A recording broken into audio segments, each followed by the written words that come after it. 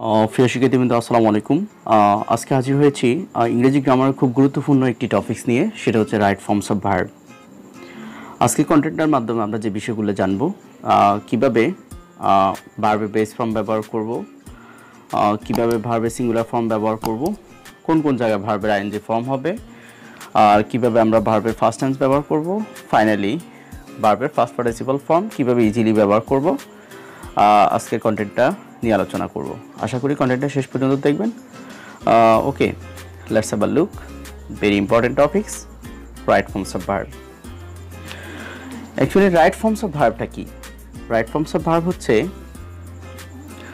ভার্বের সঠিক ব্যবহার।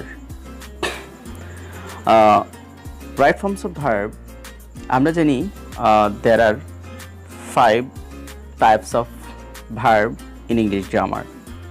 Every verb uses as 5 form.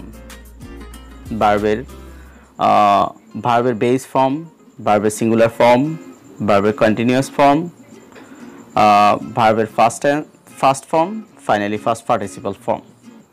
এই 5 ধরনের ফর্মগুলো যদি আমরা জানি তাহলে রাইট ফর্মস অফ ভার্ব আমাদের জন্য ইজি হয়ে যাবে। ওকে, এখন আসলে আমরা স্ক্রিনে দেখতে পাচ্ছি যে গো ভার্বের বেস ফর্মে আছে। এটা সিঙ্গুলার ফর্ম কি হবে? অফকোর্স গোজ হবে।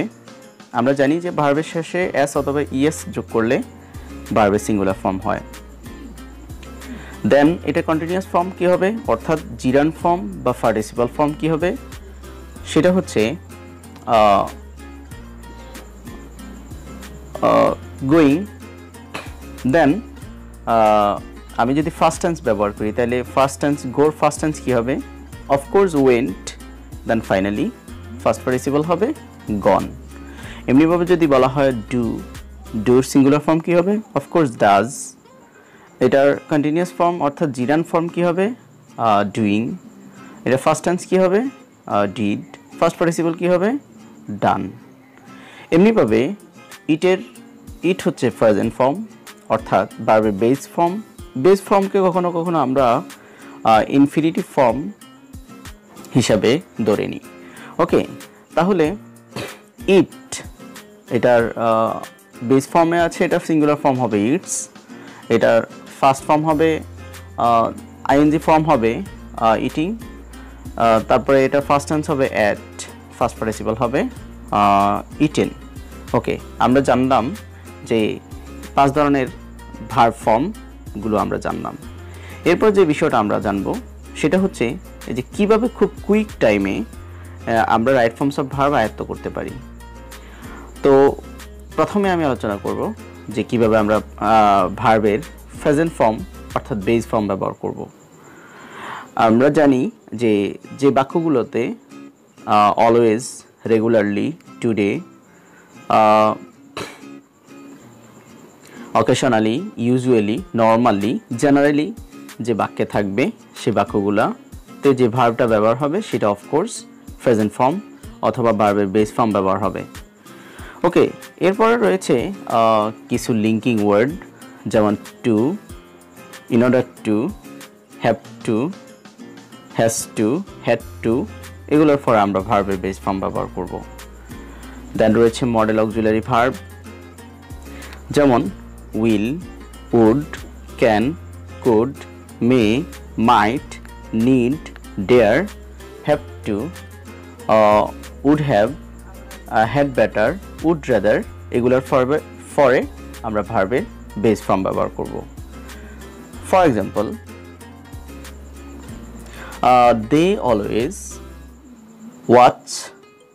Watches, watching TV. এখানে আমি অপশনের মধ্যে 3টা শব্দ বলেছি, ওয়াচ, ওয়াচিং, ওয়াচেস। কোনটা কারেক্ট হবে?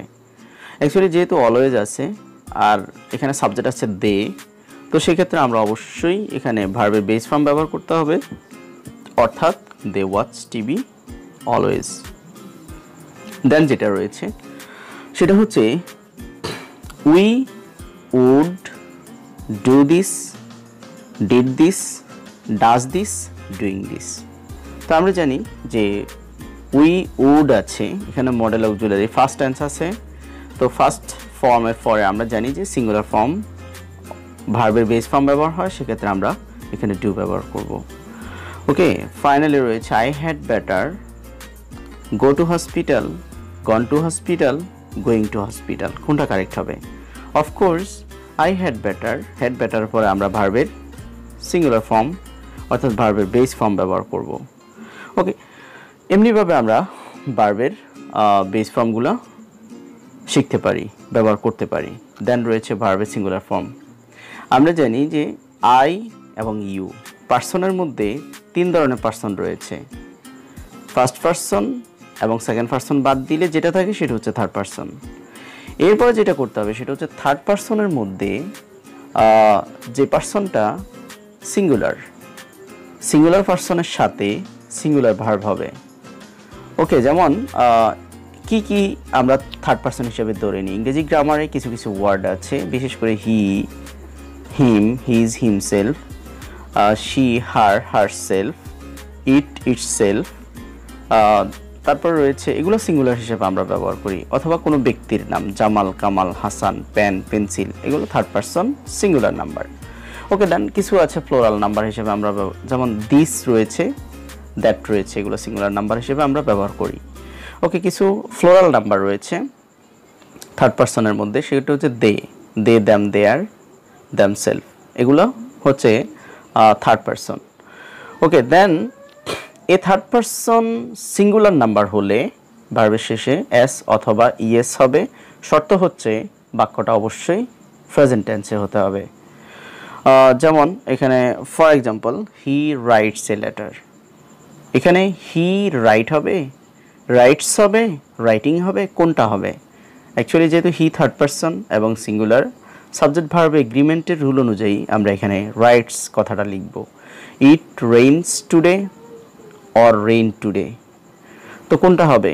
অ্যাকচুয়ালি যেহেতু ইট থার্ড পার্সন, আমরা সিঙ্গুলার ভার্বকে চুজ করব, সেখানে হবে রেইনস, ইট রেইনস টুডে। ওকে, দেন আমাদের যে ভার্বের যে ফর্মটা রয়েছে সেটা হচ্ছে ভার্বের ফার্স্ট ফর্ম। কোথায় আমরা ভার্বের ফার্স্ট ফর্ম ব্যবহার করব? আমরা জানি যে ইংরেজি সেন্টেন্সগুলোর মধ্যে কিছু ওয়ার্ড আছে, যেমন once upon a time, long ago, long ago,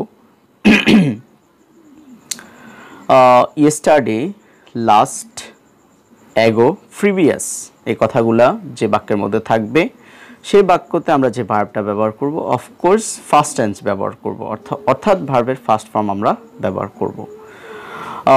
আর কোন ক্ষেত্রে আমরা ভার্বের ফার্স্ট টেন্স ব্যবহার করব? বিশেষ করে ইট ইজ হাই টাইম। আমরা জানি যে কিছু লিঙ্কিং ওয়ার্ড আছে, যেমন it is high time, it is time, এটার পরে আমরা ভার্বের ফার্স্ট টেন্স ব্যবহার করব। দেন রয়েছে সেকেন্ড কন্ডিশনাল। আমরা জানি যে ইংরেজি গ্রামার কন্ডিশনাল রয়েছে। সেকেন্ড কন্ডিশনালের ক্ষেত্রে ইফ ক্লজের সেকেন্ড কন্ডিশনালের ক্ষেত্রে আমরা কি করব? ফার্স্ট টেন্স ব্যবহার করব।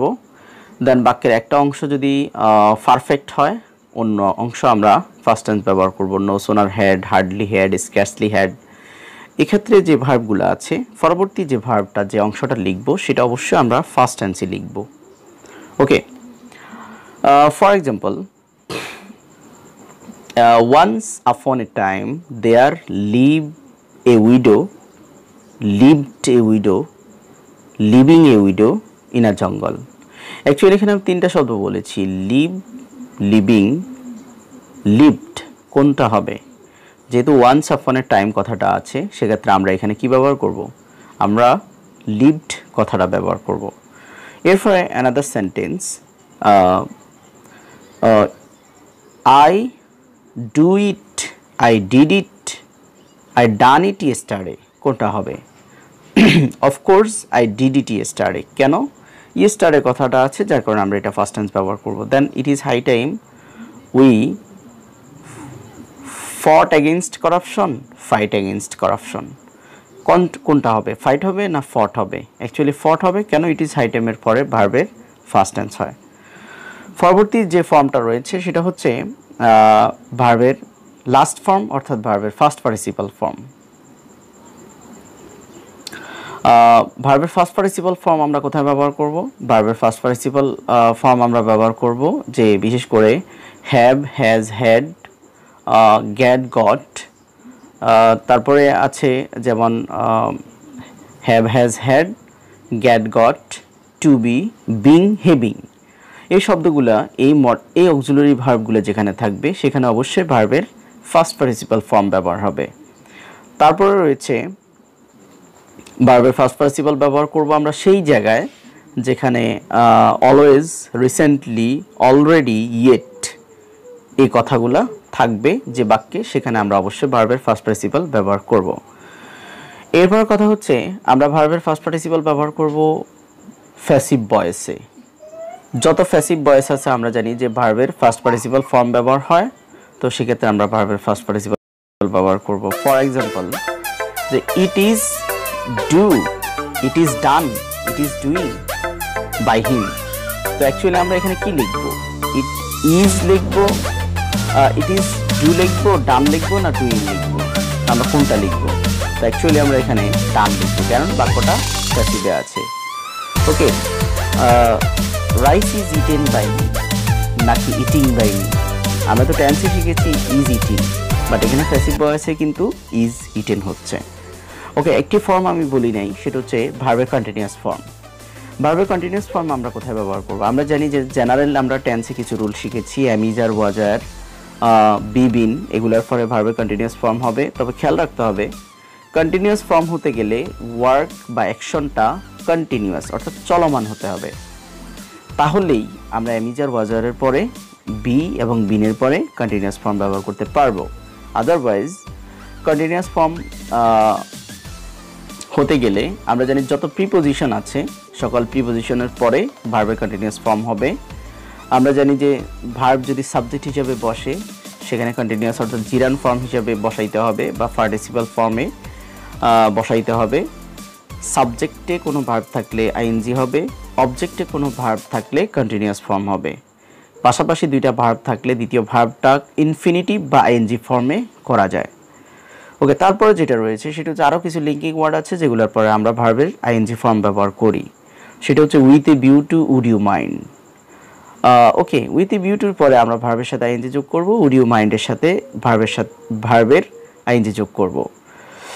ওকে, ফর এক্সাম্পল, ওকে, তারপরে রয়েছে by work hard, working hard, কোনটা হবে কারেক্ট? বাই ওয়ার্ক হার্ড না ওয়ার্কিং হার্ড? কারণ বাইটা প্রিপোজিশন, সো এখানে আমরা ওয়ার্কিংটা চুজ করতে হবে। By working hard you can শেষ করছি। Thank you very much for watching my channel.